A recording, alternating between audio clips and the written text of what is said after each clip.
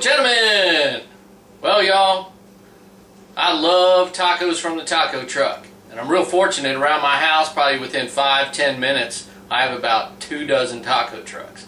Not kidding you. That or taquerias or whatever. But I love them, so you know, I visit these places often. But today I'm going to make my own tacos here at the house, and they're going to be my version of the taco truck taco. Now the beauty of the taco truck taco is you just use any type of meat you like. If you got shrimp, use it. If you got pork, use it. Beef, chicken, same thing. And you get to season it any way you want. Most of the taco trucks, they don't pre-season the meat or marinate it. And they might. It depends on the taco truck. But a lot of them, they just cut up like the chicken breast and they season it a little bit. It's all the stuff they put in the taco that makes it real flavorful. But today what I'm going to do is I'm going to take my nilgai, which is ground meat. Normally I just use a flank steak or something, or a chicken breast. Like I said, whatever you got. And I'm going to take that nilgai ground meat and I'm going to marinate it. Sort of marinate it. I'm going to season it up this morning. It's going to be like, it's 9:30 right now, so about 1-2 o'clock this afternoon when I cook my tacos, you know, all the flavors I add to the meat will absorb into it, and it's going to make my tacos taste that much better. Okay, first thing you want to do is get your redneck Tupperware right here. And then put in your ground meat. Now you don't have to use, like I said, you don't have to use ground meat. You can use shrimp, whatever the heck you want. And you don't even have to do this process. You can just cook it. That's salt, y'all. I'm going to add some salt. And I'm going to add a whole lot of pepper. Then we're going to go with the garlic powder. Got some onion powder. Whoa. And go back a little more garlic powder. And then I'm going to add some MSG. Alright, that ought to do good. Then we're going to mix all this together. And I'm going to put it in the refrigerator. Okay, that's all well mixed. And that's it. Until this afternoon. Okay, y'all. To make taco truck tacos, you have to have some condiments to go with it. Cholula right there, guaranteed. Or some of this green sauce. But the deal is, what you need is to make some pico de gallo too. Most people just take jalapenos, cut them up. But I'm going to use these. I grow these peppers in my backyard. They're chili piquins. These things are firecracker, man. They are hot. I'm going to dice those up. Some onion, tomato, cilantro. Going to mix that together, add a little salt and pepper to it, and that's going to be on top of the meat when I brown the meat.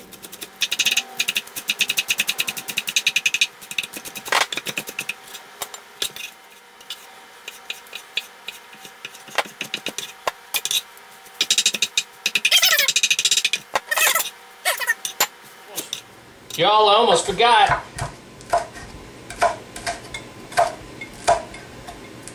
Almost forgot my peppers.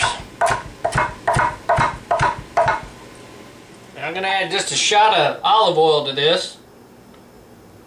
Just a little bit. And then add some pepper. Shot of salt.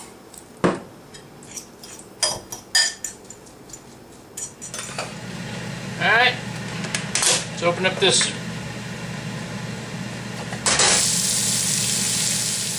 One thing, y'all, with cooking with wild game is there's hardly any, I don't know if y'all can see that, there's just no fat. Not that I care, because I like the fat. I especially like beef fat, but you know, if you're all worried about the fat content, go wild game. It's always real lean meat. I've already tasted this, guys. It's pretty damn awesome. You want to use 2 of these, not just one. Use 2, because they always break. Get your meat in there. You want to get a good helping of liquid fire right there. Oh man. Then you add some Cholula.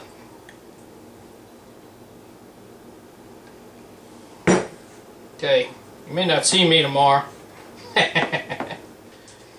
Here's number 2. It's pretty simple. Put some meat in your taco. Pico de gallo here. Now I'm going to give it a shot of this green Cajun sauce this time. Oh yeah. And it helps if you have a little plate like this little Pyrex thing. It works just fantastic for holding your tacos. I got the whole system down. Okay, y'all, got 3 tacos made. And they actually look pretty damn good. Okay, y'all, it's time for that taste test. Here we go.